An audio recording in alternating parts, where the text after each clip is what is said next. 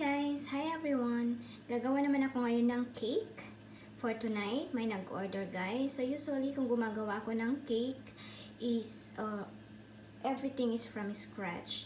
Kasi ngayon wala akong enough time para gumawa ng cake. So I decided na gumamit na lang ako ng ready mixture chocolate cake. Ito siya guys. Yes. At saka, ang ginagamit ko palang vanilla. Hindi ako gumagamit ng ano guys, ng anong tawag doon? Nakalimutan ko yun na yun. Ang ginagawa ko is homemade vanilla. Hindi ako, ito lang siya, yung sneer off na, ewan ko kung gin to o ano, di ko alam. Tapos bumili lang kami ng vanilla bean. Tapos nilagay namin sa loob. Actually, yan na lang ang natira yung vanilla ko. Yan ang ginagamit ko guys. Hindi ako gumagamit ng mga artificial. Yun pala yung word. Hindi ako gumagamit ng artificial vanilla. I'm using a homemade vanilla extract. Okay? So, yun guys. Palamigin ko lang guys. Maybe around 20 or half an hour or 1 hour para mag-frosting na ako. So, ang gagamitin ko ngayon is buttercream frosting. American buttercream frosting. Okay, so pasensya na hindi ko na ipakita yung process kanina nung bago ko ilagay sa oven. Pag ano na lang guys, pag gagawa ulit ako from scratch, then I will show you how to do it, how to bake it step by step. For now is I just show you quick lang na info about making or baking a cake from what we call that, ready mixture. Kasi wala akong time na gagawa ng cake from scratch. Okay, so we'll continue later.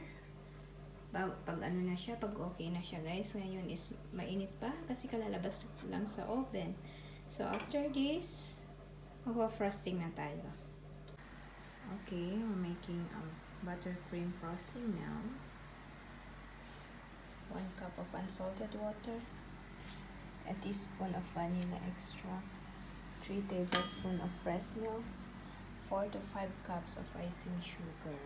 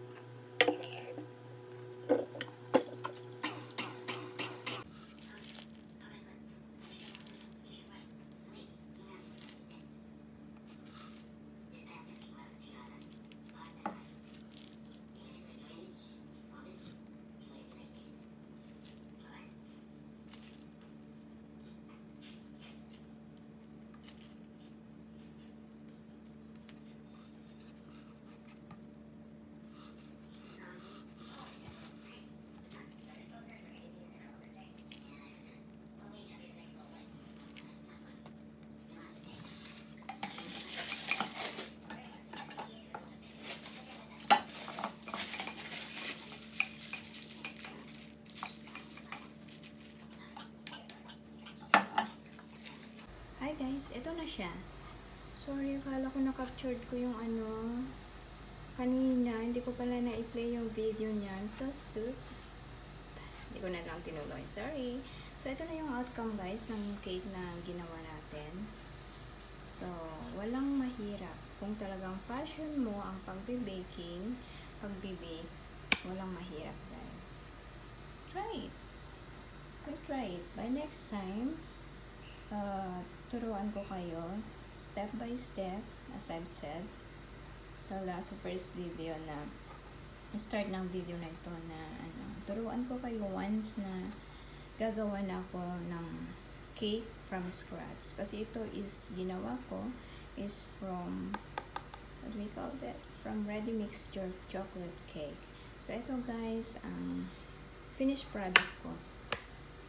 Hope you enjoy and please like and subscribe at Paki-share na rin guys sa mga friends ninyo. Salamat po. God bless us.